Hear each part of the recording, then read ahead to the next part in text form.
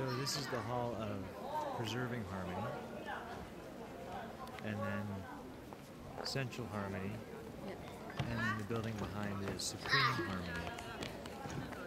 And so harmony, very important in Chinese culture, and now it's about... We love peace, we love friendship, we hate invasion. So that's why we build a great wall only protect ourselves, without attacking others, never. Right. We love peace, we love harmony. And so now building a society of harmony, a society of harmony.